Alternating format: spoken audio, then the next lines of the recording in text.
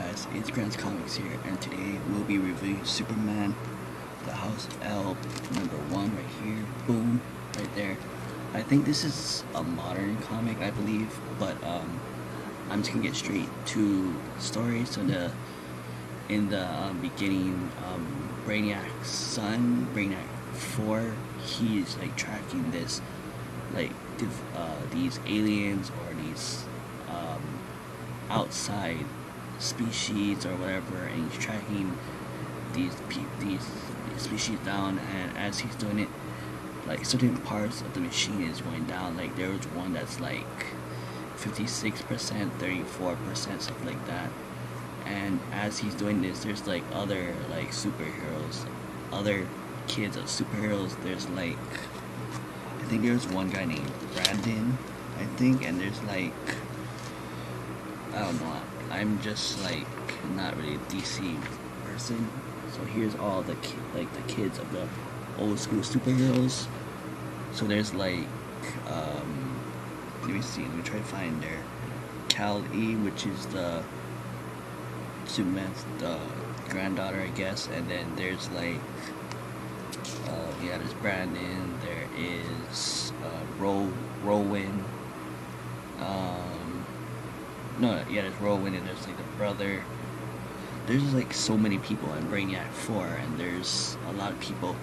And the first thing they encounter is like these alien looking creatures. And then there's this girl who like wears like a blue Superman suit or a Kryptonian suit with the neon Superman logo. There's this this woman who kind of looks like that bad guy from Marvel Nemesis. That girl who has the blades. I forget her name. But these are the alien. These are the bad guys they fight first. They're like bug people or beetles and stuff like that. So these beetles try to take down the House of L, and this is the first thing they encounter. And after that, they fight, and then one of the aliens actually kills Brainiac 4 in the process. Yeah, like let's see if I can find where they attacked Brainiac 4. There's like a Supergirl with armor chick. There's this guy who looks like Martian Manhunter, like a gray version with a Kryptonian logo on there. So all these people are basically Kryptonian guys. Oh yeah, and then one of the bad guys, one random bad guy, just rips Brainiac 4 limbs off right there. There you can see like his robotic parts and stuff. And then the Red King takes over Brainiac 4 and wants to rule the world, so he tries to possess Brainiac 4 and stuff like that. And after they encounter, like later during another panel, they encounter like a Doomsday, like a mini Doomsday minion sort of thing. So here's where they encounter the Doomsday minions. So they encounter them after, and then they encounter this Flash looking character. Her name is Black Racer, I believe. But yeah, they fight this Doomsday minion for a while, and then Pyro, I'm just gonna call Pyro.